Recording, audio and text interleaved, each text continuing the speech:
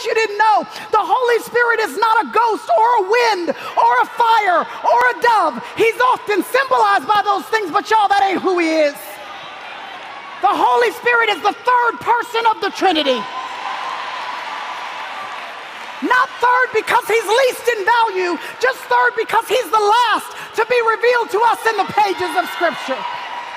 But all of the power and all of the greatness and all of the grandeur of God the Father is in the person of the Holy Spirit. And Ephesians chapter 1 says that when you place faith in Jesus Christ, the Holy Spirit of God takes up residence on the inside of you. That means all of the grandeur, all of the greatness, all of the authority of God the Father now lives on the inside of you to empower you to do what you cannot do in your own power, to give you your strength back, to make you strong so that you can stand firm against the schemes of the enemy. I know you ain't got the patience, and you don't have the gentleness, and you don't have the kindness, and you don't have self-discipline so that you can restrain yourself. That's okay. The Holy Spirit lives on the inside of you. And the fruit of the Spirit will be your strength. But I gotta tell you, I don't just want the Holy Spirit in me. Oh, I want the Holy Spirit on me. I'm talking about where his presence is almost palatable on your life. I'm talking about where his resting grace and favor is all over your life. I'm talking about where people interact with you and there's just something they can't quite put their finger on, but there's just something distinct about your life because the Holy Spirit is resting on your life. Peace. When there is no peace to be had around you, when there's chaos swirling all around you, and yet you got an anchor deep down in your soul.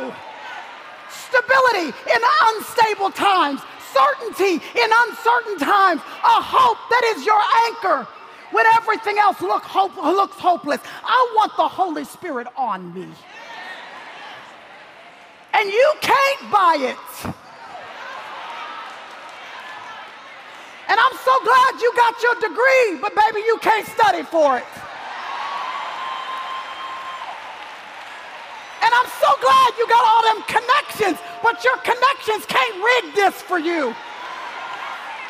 The presence of God resting on your life is a gift from God himself. And he gives it to those of us who will live lives that are magnets, that call down the presence of God on our lives. And if there is one thing that magnetizes the Holy Spirit of God to us, it is holiness.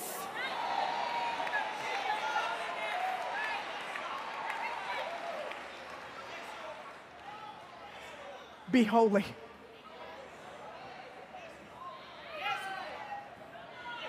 Be holy.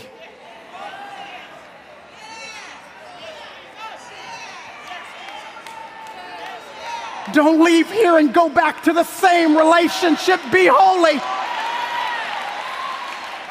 Don't leave here and go back and lay down in that same bed. Be holy.